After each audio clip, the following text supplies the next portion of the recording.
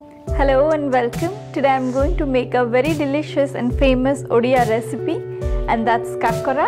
This recipe is made with a cooked dough of suji or semolina, which is then stuffed with a sweet stuffing and deep fried. So let's start.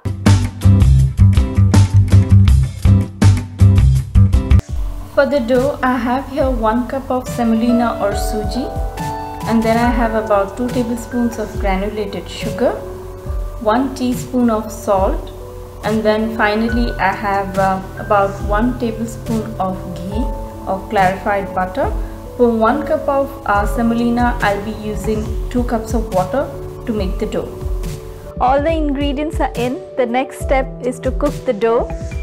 To make the dough, I have heated here about 2 cups of water, and you can see tiny bits in the water. Those are just some tiny bits of coconut, and I have heated this water.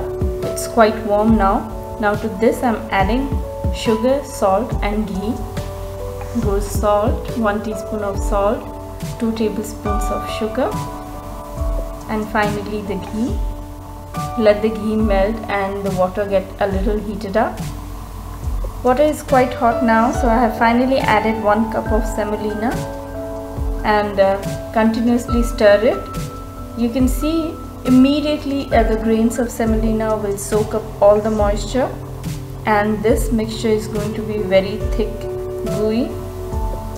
Keep on stirring it, and after adding the semolina, I have already put the heat to low, because if the heat is high, then it's going to bubble and it's going to splutter, and believe me, if you get a smallest tiniest bit of this mixture, you are going to get really bad burn, since this mixture is quite thick. So be very careful, and I'm going to keep it cooking on low heat till it's reduced to a very nice soft dough consistency.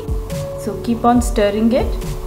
This is quite hard, it takes a little muscle power to keep on stirring it, because it's a lot of mixture, and the mixture is quite thick, so you need to keep on stirring it continuously. I have only added here 2 tablespoons of sugar, so this mixture is not going to be very sweet. So if you want very sweet dough, in that case you can add about 4 to 5 tablespoons of sugar to this. You can see here the mixture has thickened. I'm going to cook it for some more time till it gets even more thicker, almost like a soft dough. So keep on stirring it. I remember my mother used to make it in a normal kadai, and no matter how much you stir, still you'll find a very thick coating on the bottom of the kadai. But today I'm using a non-stick, so my work becomes really easy, and I would always recommend to use a thick bottomed non-stick pan, because then you can actually take small breaks in between. So always a thick bottom non-stick pan comes really handy if you are making such kind of dough. It is really very important to add a proper quantity of water, because if you use too less water, then the grains of suji will not be properly saturated and you will not find a very soft dough. And likewise, if you add too much of water, then it will be really difficult for you to cook it, because you have to cook it even more for a longer period of time, and that will be very tedious. So always add proper amount of water to the semolina. It's almost done, quite thick now. So this dough is ready. It's coming as a single mass. It's a very soft dough, and remember, once it's getting cold, it's going to be a little more stiffer. So this is ready. I'm going to switch off the heat, and I'm going to let it get completely cold, and then I'll start making the pitha. The dough is ready. I'm going to make the stuffing that we need for this recipe. For the stuffing, I have here half a cup of chena, and then for sweetness, I have here about half a cup of granulated sugar and about 1/4 cup of powdered jaggery. mixed together. You can add this sweetness according to your taste. And then I have 1 cup of freshly grated coconut, 3 cardamoms crushed, 1 teaspoon of black pepper powder, and apart from all these ingredients I'll be using 1 teaspoon of ghee while making the stuffing. So that's it. Now for the stuffing, I'm going to cook the chena first. So I have heated a pan, add in the chena, and the reason I'm cooking this chena is just to get rid of the extra moisture. I want the chena to release all the moisture and become a little drier, because I want the stuffing to be pretty dry so that I can store the pitha for a few days. As soon as you add the chena, you can see here it has started releasing the moisture.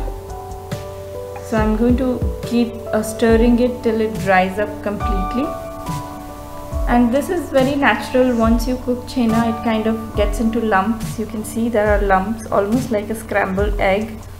So what I'm going to do, once this mixture is completely dry, this chena is completely dry, I'm going to mash it a little so that all the lumps are gone. So this is done. You can see it's pretty dry. So I'm going to switch off the heat and take it out. And the next step is to make the coconut stuffing. Now to make the coconut stuffing, I have heated here 1 teaspoon of ghee, and now goes 3 crushed up cardamoms. Fry it for about few seconds. That's it. The next thing is to add the freshly grated coconut, and I'm adding here 1 cup of it. And if you don't find freshly grated coconut, then you can use the normal frozen grated coconut as well. And I'm going to cook this coconut for a few minutes till it dries up a little, not quite completely dry up, just a little drier, so that I have a dry stuffing. There are 2 reasons why I always prefer a little drier stuffing for the kakara pitha. First being, it's very easy for you to store it for a few days. Like, it stays fresh for about 2 to 3 days. If you have a very soggy stuffing inside, then the stuffing normally gets spoiled in a day. So if you have a quite dry stuffing, then there is every chance that your pitha will stay fresh for about few days. And the second reason is that since we make soft dough, if you have a soggy stuffing inside, then there is every chance that you may find cracked pitha, because the sugar will start dissolving and it will release some moisture, and the stuffing will make sure that you have cracks in the pitha. So instead of a wet stuffing, if you have dry stuffing, then there would be no question of having cracks in your pitha. So the coconut is pretty dry now. Finally, I have added the sugar and the jaggery, powdered jaggery.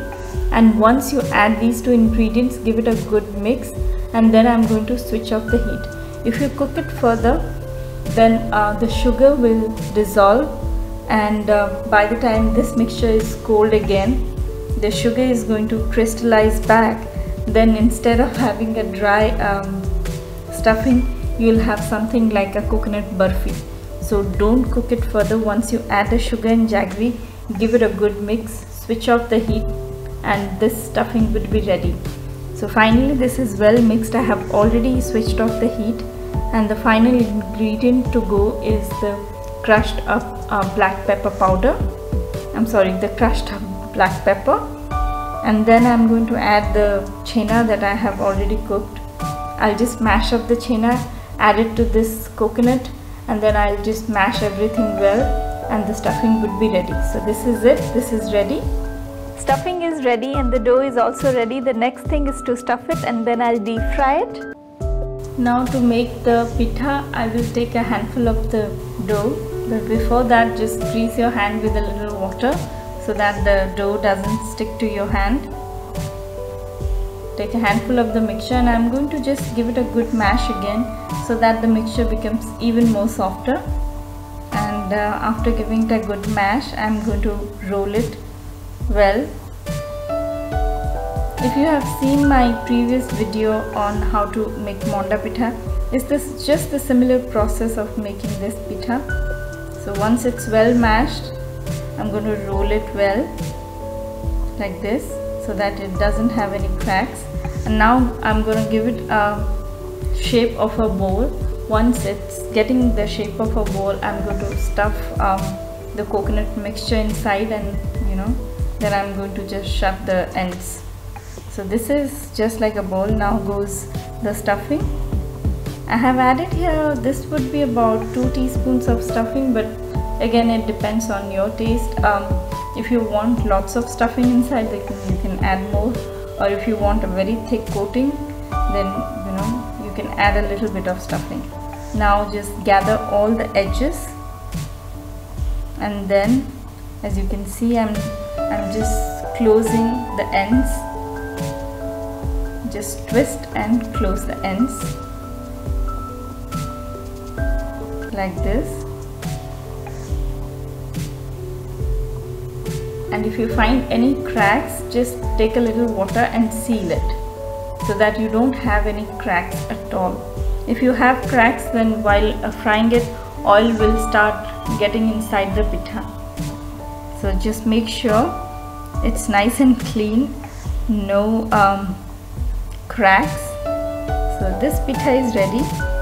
Just a tiny bit of coconut on top, that's why it's looking a little brownish. But this pitha is done without any cracks. So I'm going to form pithas like this with rest of the dough. This recipe will make something around 15 to 17 big sized pithas, but then again it depends on your taste. If you want really smaller pithas, then it will make about 20. This pitha is made 2 ways.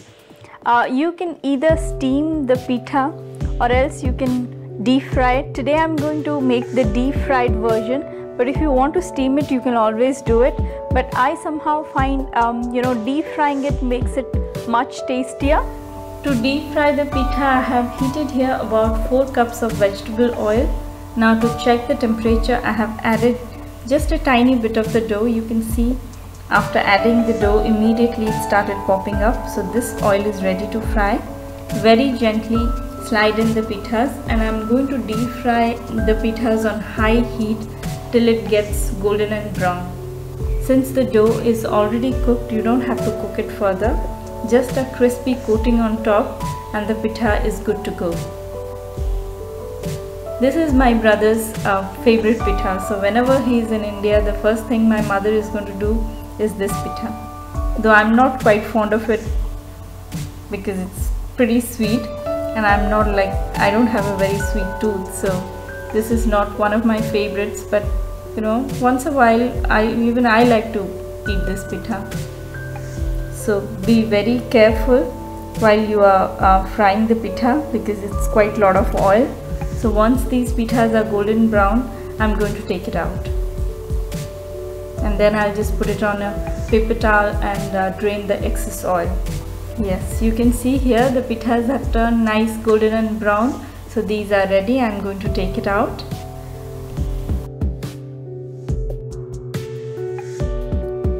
Suji Kakara is ready.